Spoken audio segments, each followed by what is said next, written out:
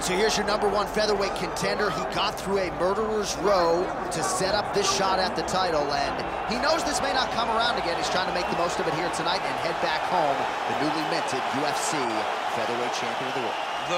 The winning streaks that you have to have in order to get a featherweight championship opportunity is so great that when you get here, you have to make sure you're ready. This young man is ready. He's prepared mentally. He's prepared physically to go out there and try to become a champion. He told us time and time again, I'm the next Max Holloway.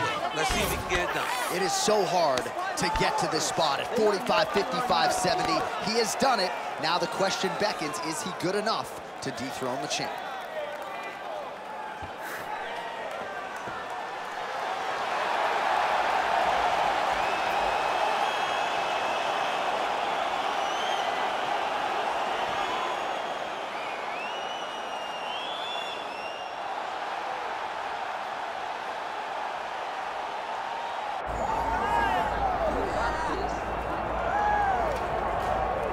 All right, so here he is, one of the best featherweights in the world, fighting out of Spain, Ilia Topuria. It's amazing to have this type of wisdom and maturity and sophistication at 26 years of age. And that sophistication really bleeds into his fighting style. If you reference the Ryan Hall fight, that is as tricky a stylistic challenge as there is in the featherweight division. And he stayed measured the entire time before getting that knockout in round 1. He has taken his game to that requisite next level ever since, making himself impossible to deny a world title fight.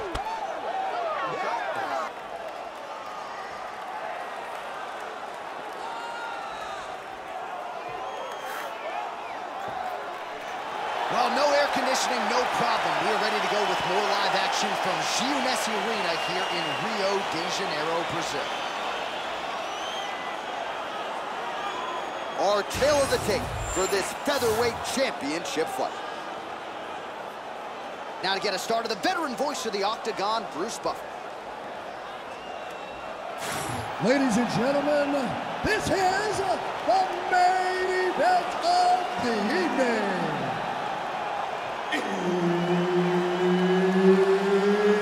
It's time! 5 rounds for the undisputed UFC Heavyweight Championship of the world. Introducing first, fighting out of the blue corner, presenting the challenger, Diego Lopes.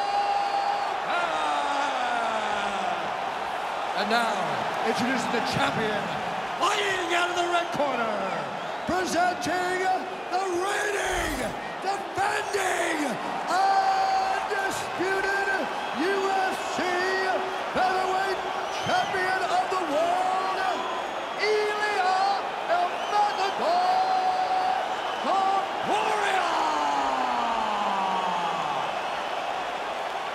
Herb Dean, third party in the Octagon tonight.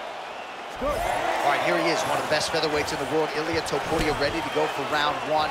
He has been a methodical fighter every step of the way in the UFC. He talked to us about establishing his jab early, be opportunistic with my takedown attempts. He's going to have the upper hand in most skills against most featherweights in the division. So it's about fighting on instinct, being reactionary, and pursuing a finish to make sure that the promotion feels like he's the next guy in line to fight for the featherweight title.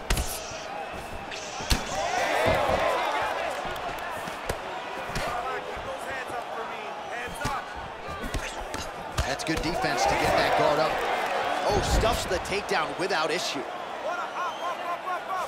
Fighter trying to pass you, but gets denied. Gets denied. Great job, great recognition of seeing what your opponent was trying to do. Topuria's in half guard now. Nice transition into full guard here. We'll see what he chooses to do now. He's going to be trying to pass to half or eventually get to full guard, full mount, sorry.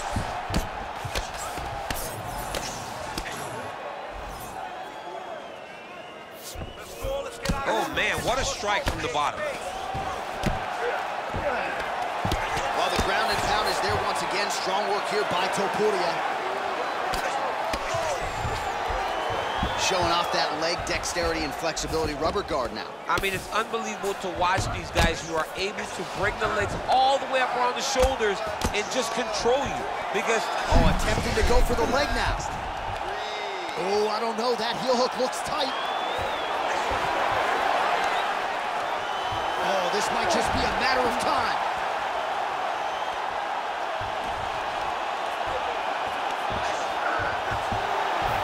Oh, what a moment there. Right back to his feet. I thought he might get submitted there. Posture's up here and now going to the body with that big strike. Nicely done by Topuria. Making all these shots count.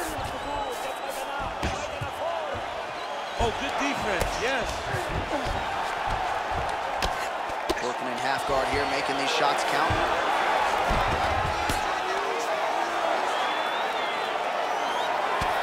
Beautiful jab there by the champ.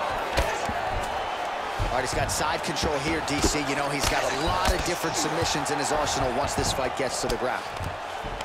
Really good job to land these strikes from top position. Topuria's back in side control.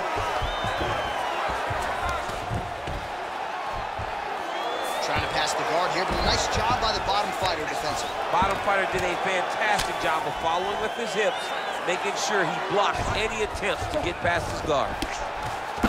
While working pretty effectively from the top here. Nice ground and pound by Topuria.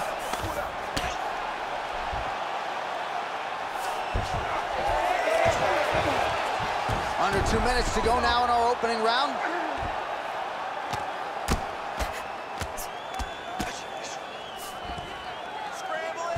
Great submission defense.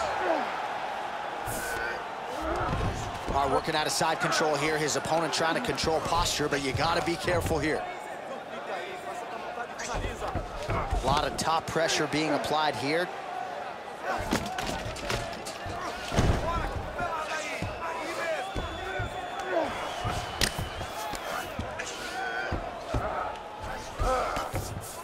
Oh, good ground and pound here.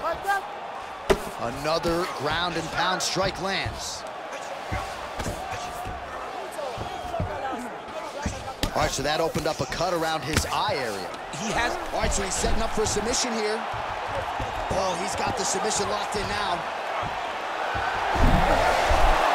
He's got it. He's got it. Oh, how good is that as he gets out? That is great submission defense, keeping everything short and not allowing his opponent to get the submission victory. A lot of top pressure being applied here as he works out of side control. Gains great posture and starts raining down punches. If his opponent does not move, this fight is going to be stopped. My bottom fighter here, maybe looking to hip escape, DC. There it is. Now he's going to mount. Can't get it. Good awareness by the defensive fighter.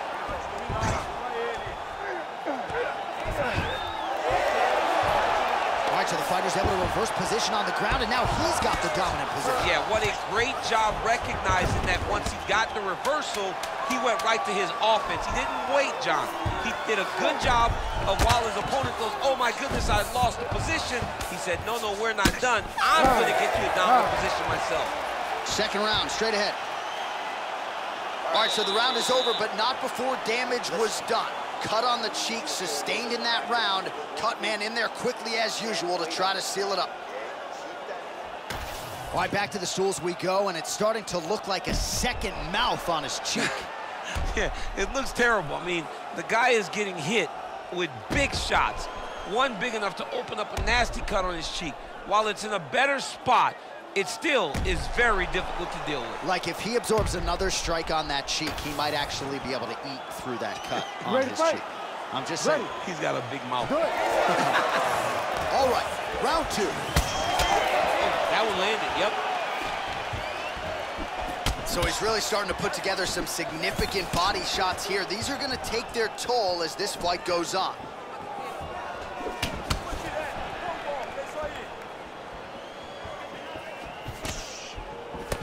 Rips the body there. Just misses with the right. Counters with the straight right. Topuria gets the double leg takedown. All right, so he continues to land a high volume of strikes. He talked to us a lot about pace and pressure, and he has certainly kept up his end of the bargain. I mean, the cardio is fantastic tonight. He is pushing at a level that we have not seen him fight before. This is shades of Kobe Covington, Max Holloway, those guys that can fight all night. He is showing you that he has done the work in the training room, and it's on full display tonight. All right, we'll see how he chooses to defend here. Nice. Oh, he's got the ground and pound going now.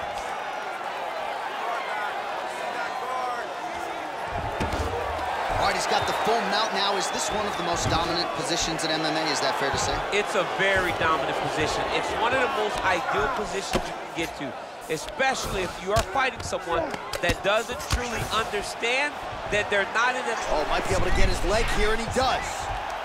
Heel hook looks tight. Good job by the champ there. Sliding back out.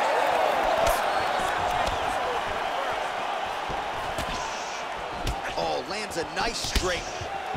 These boys are standing right in front of each other, just kind of going at it. Well, he has really picked up the pace here in round 2. Much more aggressive than we saw in round 1, and now starting to find himself in the fight. Oh! Feels like the beginning of the end. Man, look how flexible those legs are. He's got him in rubber guard. I don't think I can do that much. I mean, John, don't sell you. Watch the arm bar. Watch the arm bar here. Ooh, that's tight. I'd be tapped. It's starting to get really tight in there. That is a fantastic arm bar. Belly down attempt. That's work. Stand it up. Oh, he's out. Notice how his opponent circled back off to his right. Back towards the side that his opponent was on. Got his hips all the way across to release the pressure off of his arm. Beautiful submission defense.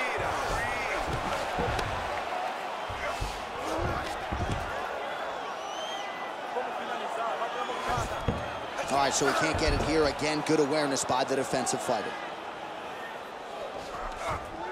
All right, well, both fighters pretty comfortable on the ground, DC, but you got to be very careful hanging out here for too long if you're his opponent. Now it's his mouth. Oh, great ground shot there, and that one opened him up. He's got to be careful here. Well, not good body language from his opponent here, DC. He's curled up. No, he's exhausted. He's been beaten. Great job landing from the top position. That was a slick transition. Oh, how about that? Strong reversal on the ground. Closed guard here. He's very comfortable here working off of his back, DC. All right, setting up for a finish here. Oh, I don't know. That heel hook looks tight.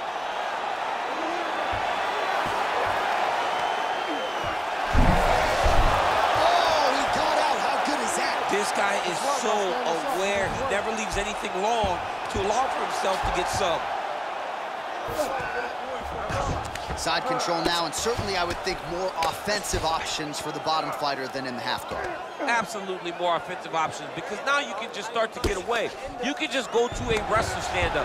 Get to your knees, post your hands, don't allow him to get his hooks in, right? Really be aware of the hooks.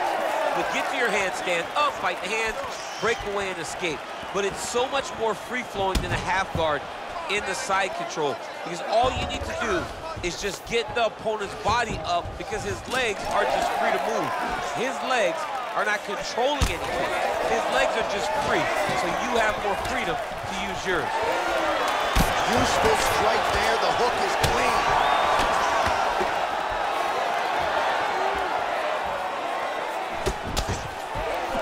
What a fight so far. All right, listen to me, guys. Breathe, relax. I need you to get out there and keep this fight on your feet. I want you to avoid that takedown. The only reason All right, let us now get you some replays of all the damage done in that previous round, including the strike that opened up the cut. Yeah, some nasty strikes landed over the course of that round, and it opened up a nasty cut. He has got to find a way to change some things defensively, or that cut is just going to get worse and worse. And the worse it gets, the more he runs the risk of this fight getting stopped. You ready to fight? You ready? All right, here we go with this third round of this championship fight. Starting to do some really significant damage to the body here. Another strike lands there. Topuria gets caught by that straight hand. He does everything so well, and he's so calm. He's so calm in the face of such a big spot.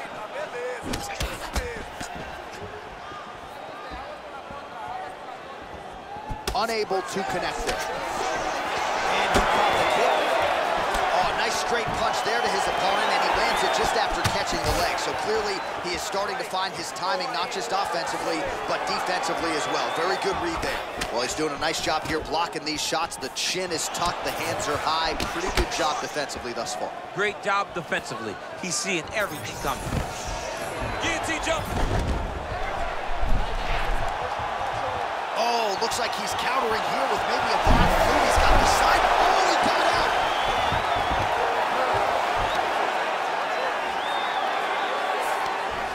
Getting him out here. Nice positional control here. We'll see what he does here. He postures up and lands to the head.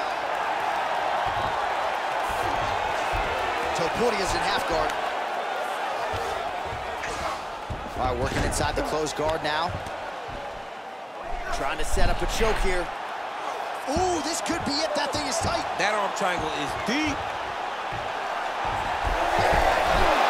He's got it locked in. Oh, great submission defense. Changing the position. He's got to be careful here. All right, side control now. We'll see if he can advance position. Oh, looks like he's trying to isolate an arm, maybe set up a Kimura here, DC. He's attacking a Kimura. Watch for him to step over to try to get him up on his hip. Most fighters will tell you offensive wrestling is the hardest, most exhausting thing. Especially if you're just running the guy over. Jonathan, he just gets up. Pretty good work with the ground and pound here by Topuria. Another ground and pound strike lands for this man. Oh, that Kimura looks tight.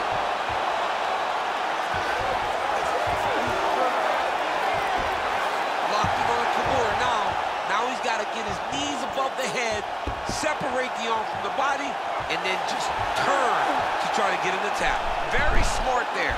You never favor submission over a dominant position. Well, now that cut in the eye area, Daniel, becoming a major storyline. He's got to be careful. He's got to be very careful and address it right now before it gets to the point that there's nothing you can do about it. Oh, in the mouth. All right, half guard position here. We'll see what he can do with it. A lot of weapons at his disposal from this dominant position. Oh, man. I feel for a wrestler, this is the most dominant position in all of fighting because wrestlers love control. Right. And to have your upper body free and your leg able to hold your opponent in position, it is like striking gold. Build your posture, throw your punches, big damage, but then always control the far side underhook. This is a great position for a top fighter. Ooh, good movement to avoid that strike from the top. Hard scramble, hard scramble. Oh, he's going triangle here. He's got the sub locked in. Oh, come on, that has got to be it. And there it is! As many star points as you could produce. Wow! Holy smokes! What a moment for this fighter here tonight. Called his shot, gets the win by way of submission. That after party's going to be on fire. He got to his position. He found the submission, he squeezed and got it done. It was amazing to watch, and it was amazing to be a part of the broadcast for such an amazing performance. Here's Bruce Buffer now with the official decision. Ladies and gentlemen, referee Herb Dean has called a stop to this contest at 3 minutes, 45 seconds of round number 3. For the winner by submission, and new undisputed UFC featherweight champion of the world, Diego Lopes! Well, how about it, ladies and gentlemen? There he is, the new king at 145 pounds, becoming the UFC featherweight champion tonight, and by way of submission, I might add. Incredible, incredible result here tonight. and now he celebrates with his coaches and sparring partners. An unbelievable turn of events as we have a new UFC featherweight champion of the world.